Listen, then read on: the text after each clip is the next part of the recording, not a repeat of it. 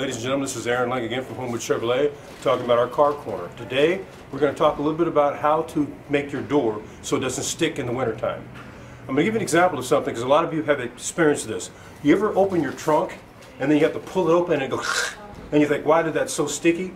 Because the metal or the glass, in this case on a door, has stuck against the molding. It happens primarily in the wintertime. You get moisture here, and when you shut the door freezes against the moisture. So when you open it, it's trying to pull that glass that's frozen against the moisture there, okay? And that happens to everybody, unless you park your car in the garage. What we do recommend to do, you can take an oil, a penetrant oil. You can actually take PAM, the cooking spray that you spray in your for cooking on your skillets, etc. Or you can take Vaseline or baby oil. In this case, I'm using some lubrication that we have in our service department. Okay, I'm going to spray a little bit on the rag. You have to excuse us, we're in business hours, so we will have little interruptions like that on time to time. I'm going to spray this, it's a silicone lubricant. See how I'm spraying it there? I'm going to rub it right here on the gasket. Notice how the gasket, I'm going to show you so you can see it, so you can see the shine difference. Notice how it shines a little bit? Instead of the moisture being here now, it's got a little lubricant.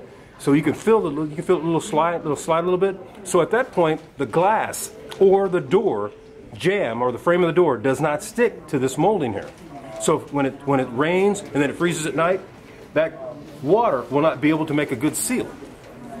So in other words, when I shut my door and I try to open my door, it's frozen door, that keeps the door from freezing shut. You have two problems. One is that's an issue. The other is if you wash the car and it gets extremely cold, water runs down. Come around here, sweetheart. The water runs down and it gets in the door latch. So when I open the door, it doesn't unlock, it doesn't open. So that's the two major causes of a door being stuck shut. This right here that gets water down in here, it freezes, so the latch is stuck. That's one thing. You can also spray the lubricant on that latch and that'll keep that from occurring. And the other thing is right here. Let me slide across. What you'll notice, this is called a frameless door, meaning that there is no frame around the window. When you shut this door, the window rolls up right underneath here. That's a frameless door. Same principle, you want to put the lubricant around every rubber component right inside here.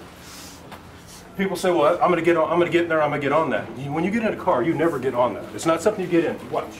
It's not normal that you do that when you get in and out of a car. Some people put their hand up here to get in and out, or they put their hand on the door, but this is not going to be in your way. You just put it in and out. Get in and out of the car. It's not a problem. But I do recommend it. You don't have to put globs of it on there. If you put baby oil or Vaseline on there, just wipe it off. That's all you have to do, wipe off the residue, and that'll work perfectly fine. You can do it on the trunk as well. So when the trunk sticks, it won't stick anymore. It'll make that noise when you open the trunk. It won't happen. It'll be sticking to nothing other than the lubricant and doesn't stick to the lubricant. Okay? Once again, this is Aaron Lang from Homewood Chevrolet Car Corner. We're going to be doing these things from time to time. If you have any questions, or if you have any comments, or if you want to hear about anything in particular, feel free to call us here at 708-799-2000 and ask for any of our departments. We'll be more happy to direct and answer any questions you might have. Thank you.